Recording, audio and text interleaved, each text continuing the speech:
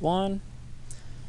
So if we have our character that we've modeled or sculpted or modified inside of Maya, maybe we want to texture it with Photoshop, but we found that making the connection between Photoshop and this character requires some legwork in the beginning. And so what we can do is look at what we call the UVs. The UVs are the maps or layouts of essentially the skin of the model or the character. So under UV, you can go to the UV editor and you'll receive a window that shows you the skin of this character. Now by default, this is a default base mesh from Maya. By default, when I highlight this, in my UV editor, I see the UVs for this character. Now they get the name UV because we've already assigned X, Y, and Z in 3D space, but along this flat skin here, which this piece I'm looking at here is probably this piece on the model right here. Along this, if I were to make coordinates on this skin, I would call the direction U and V. So that's where they get the name UVs. You can think of this as like a pelt, like an animal pelt of your character or your model. It doesn't have to be a character to need UV work. Now, by default, this little alien here that I've dropped in, they did a pretty good job. The folks at Autodesk knew what they were doing, and they split the UVs for me already. You can see that. But if I had modified this significantly, things would change. Maybe you did some sculpting on the character and added some different things. And so things would change, and it's very likely that you need to manually edit the UVs at some point because typically the automatic UV mappings don't really work all that well. So what we're going to do is we're going to set this aside for a moment. So I'm going to minimize this window. Under UV, we're going to decide where the seams of this skin go. So almost like fabric. My example that I keep referring to is the sleeve on your t-shirt. It has a seam at your armpit and it has a seam at your wrist. It also might have a seam running along the inside of your arm there. I know my jacket does. So if we go to UV and we drop down to UV 3D cut and sew UV tool, I can see the seams highlighted and I can actually cut more seams, and they turn different colors. Oftentimes the character will, depending on the seams I cut. You click and drag to cut seams, and you hold Control and click, and you can drag with that as well to delete seams. Okay, so to get rid of separating these parts. So these individual parts will flatten out in our UV editor. So when I cut a new seam, it should reflect in my UV editor, as it did here, that there's a new seam right below the neck there. Now this is already laid out flat for us, which is nice, but a lot of times it's not like that. And after you've modeled, after you've changed and modeled and sculpted on your character, you might want to reset all these seams so that you're not having to hold Control and sit here and drag across all of these seams trying to get rid of them all. So what you might do is go to UV, and you could choose one of these automatic mappings that Maya offers. Now the automatic one, sorry, I've got to exit my cut tool first. So you right click and drop down to exit your cut tool. And I'll go to object mode and select my object to use one of these automatic mappings. The automatic mapping projects from 6 different planes, making a cube around whatever your object is. I don't like the UV maps that the automatic projection makes because they're not very usable or readable. If I'm in Photoshop and I want to paint, let's say, a mustache on this alien, I would have a hard time finding it. I know his head is here, but I can't find his face. Maybe that's it. I don't know. I also couldn't find his thumb if my life depended on it using this map, right? So we really want something easily readable in these UV maps. So what I propose is that you reset them all by going to UV cylindrical, which I find gives you a really weird UV map, but it only has one seam. That's on the back side of the character. So resetting it like that is useful because whenever I go back into UV and I choose to 3D cut and sew, I don't have to delete all those ugly seams. There's only really one seam I'm dealing with, and that's on the back of the character. That's not so bad to have to control click that. And you can control double click if your object has loops.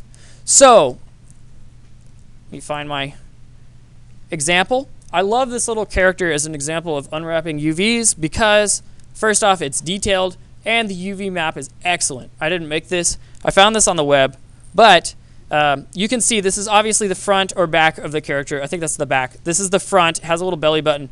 You can see the feet, the top and bottom. They've cut the feet.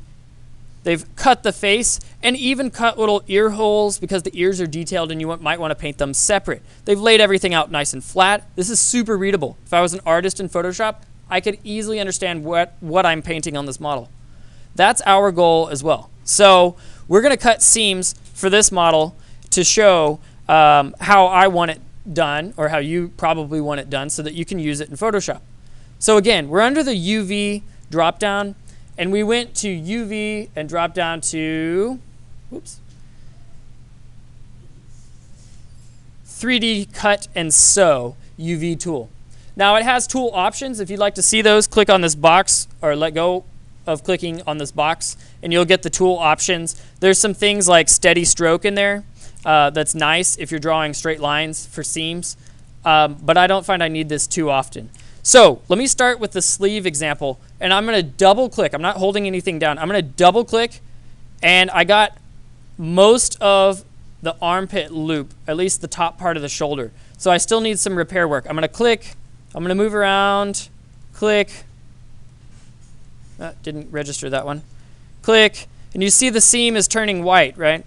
And I'll click here, and the whole arm turns green because it's been cut into a different piece of the UV or different piece of fabric. The UVs have been separated.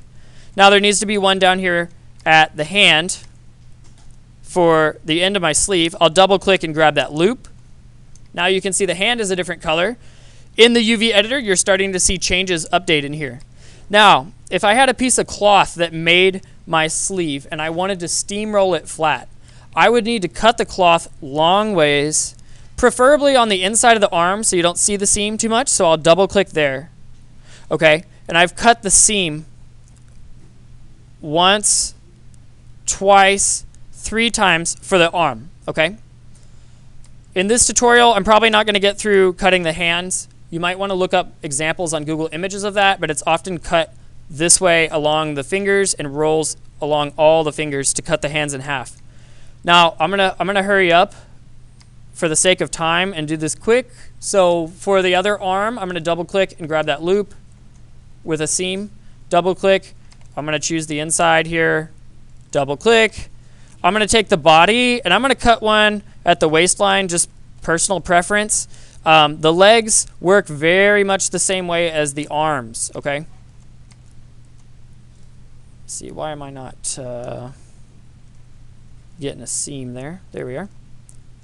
So I'm just clicking around this guy's waist. Click, click, click. Making a complete seam. The legs turned a slightly different color pink. And now for this, I want to be able to paint the front and the back of the shirt or body. So I'm going to double click there and grab that line. I'm going to do the same on the other side. Double click. I've now split this in half if I just managed to split the shoulders. Okay, so I'm going to double click on there, split that line. And I'm going to add a seam around the neck. So now you see the shirt is its own piece. It's turned a different color, right? The back of the shirt will be easy as well. Double click there. It's its own piece. Okay.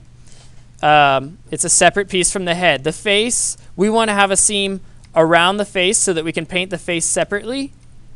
Okay.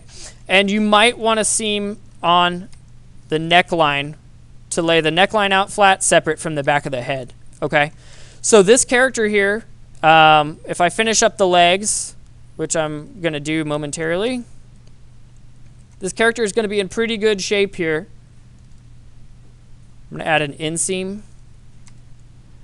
All these pieces are here in the UV editor, but what's going on? They don't look like they're ready to be painted, or at least I would have no idea yet.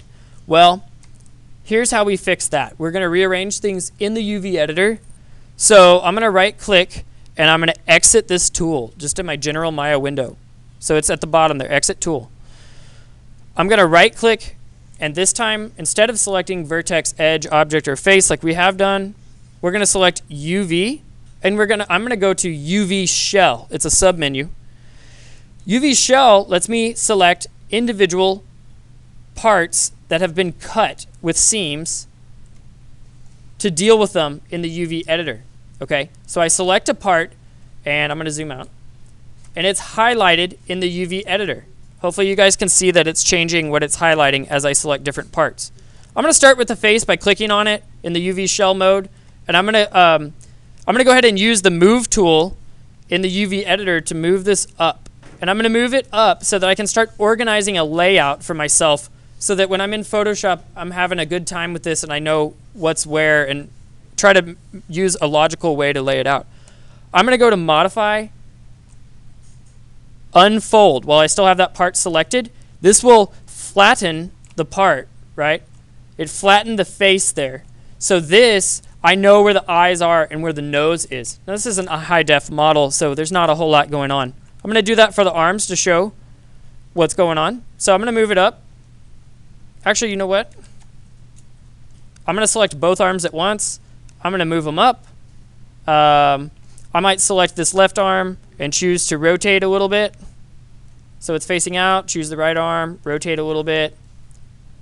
And I'm going to choose one and say Modify, Unfold again. Control U is the shortcut for that.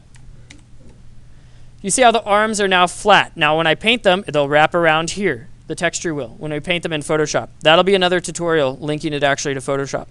I'm going to do the back of the head. Control U quickly. I'm going to go ahead and rotate that so it makes some sense to me. Use the move tool to move it up and organize this whole little alien body here. Control U. The feet are going to be funny if you don't cut them. The hands will too. Because of how it smashes them flat, it smashes them not how you'd expect, where they roll over top of themselves, but where rather that's like your big toe and your little toe, and it goes out to the ankle. It's kind of weird if you don't cut the feet or hands in half. That's how it does it. I'm going to go ahead and move these down. I'm going to Control U them. I'm going to take the front of the shirt or stomach, if you will, Control U, move that up. I'm going to take the back of the body, Control U, and move that down. I'm organizing it how I like. You may organize yours differently. I'm going to Control U the hands and move them up near the arms. Actually, I didn't Control U them. Control U. Again, I don't like how these hands are flattening, but we don't have time in this tutorial to do it. So back of the neckline here, I'm going to Control U that, rotate it so it's straight, and move it in position so I know, hey, that's the neckline. So I'm going to move the head up a little bit. So now I have a nice layout of my alien so that I can edit this in Photoshop. Now you may choose to edit this totally differently, but at least I know where all the parts are for myself. At this point, you'll want to make sure you save your work, and we'll deal with the Photoshop in the next tutorial and next week.